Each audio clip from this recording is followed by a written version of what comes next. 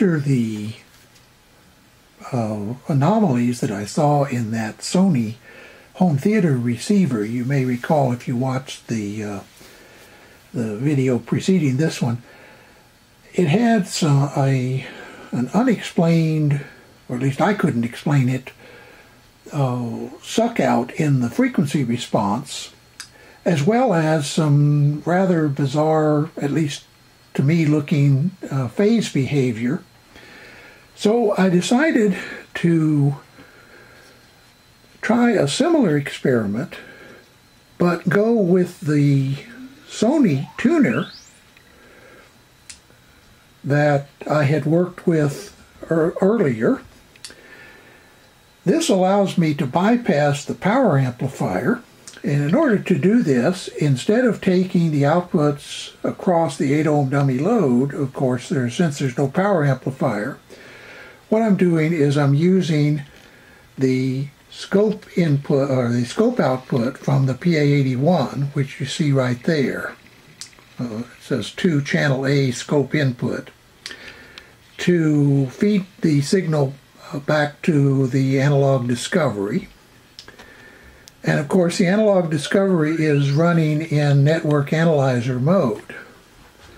So let's take a look at the display.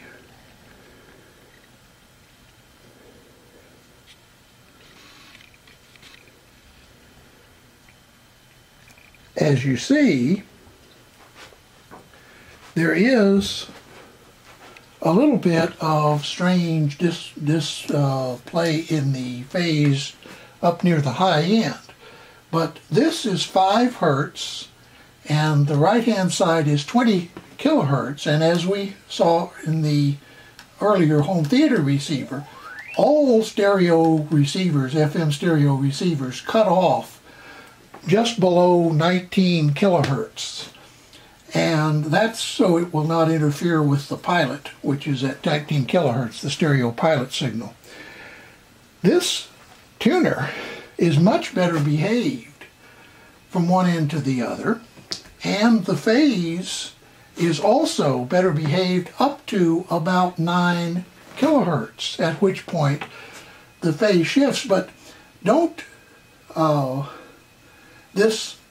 these switches are, in a sense, an anomaly of the way the analog discovery displays phase. This point and this point are actually the same point. So if you had a display that would show greater than 360 degrees phase shift, what you would see is that this just continues to go down further and further and further. And when you realize that, as I did after I was playing with the earlier video, this isn't as strange as it looks like. Actually, this is quite normal. The phase begins to fall, levels off in the mid-range, then falls again, and just keeps on going. In other words, if you just took this section and slid it down, you would see that if you put this point down here, that in essence this just continues to go down and down and down and down. So the phase reversals on the screen are actually not phase reversals. It's just the way that the analog discovery displays phase. And once I understood that, I'm not concerned with this kind of thing. But the thing I found interesting is that this tuner exhibits completely flat frequency response. That is, from 5 Hertz all the way out to about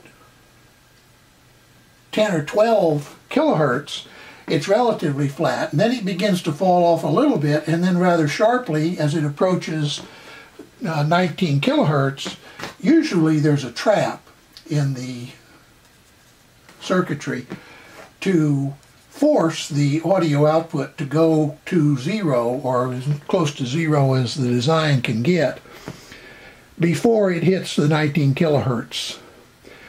So that's the left channel. Now what I'm going to do is switch over and do the right channel. In order to switch from the left channel to the right channel. All I had to do was to move the cable that was earlier connecting the scope output for the left channel over to the scope output for the right channel. So having done that, let's now look at the waveforms or the network analyzer again and see what it shows on the right channel.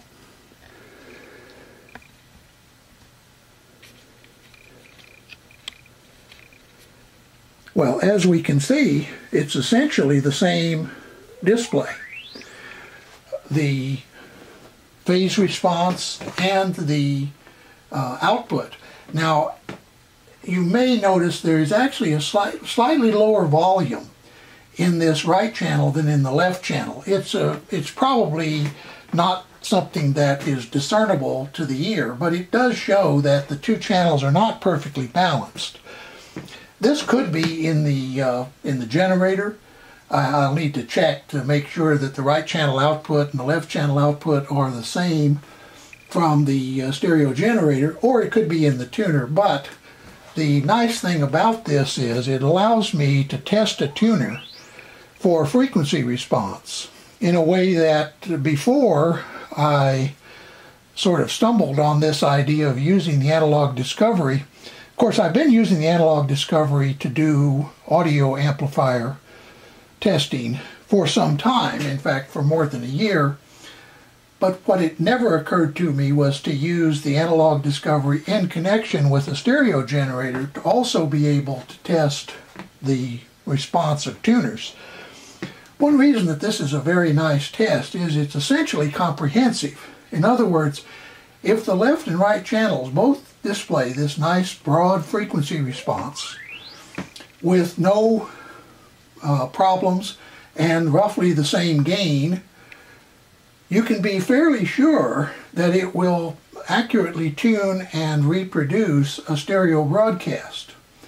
So I hope that this little add-on to my earlier video will be helpful to people who might be interested in using the analog discovery to test more than just amplifiers, but for example in this case to test stereo FM receivers. And I won't go back over the actual hookup, but it's basically the same as the one I used for the amplifier and for the stereo receiver testing in the previous video. In other words, we're using the audio output of the analog discovery into the external input of the Sencore SG65, that is the stereo generator. Then we are coupling the output of the generator to the antenna of the tuner. The output from the tuner is then brought back and comes in through the red and white connections that you see here and here into the line inputs, and then we set the control of the PA81 at the top to the line position. I'll show you what that looks like there, to the line in position, and then take the output from the scope output of the PA81 and feed that over to the analog discovery. So as I say, I hope this has been useful, and it certainly, I've learned a little bit, and it puts me in a position now to be able to do some further tuner testing. I have several tuners and tuner amplifiers that I have tested using ordinary signal generators, and the stereo generator, but I'd never tested them using that in combination with the analog discovery. So I'm looking forward to doing some of that.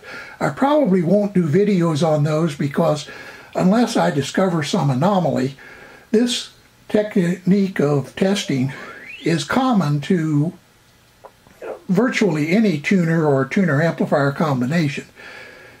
So, in the meantime, have a nice day.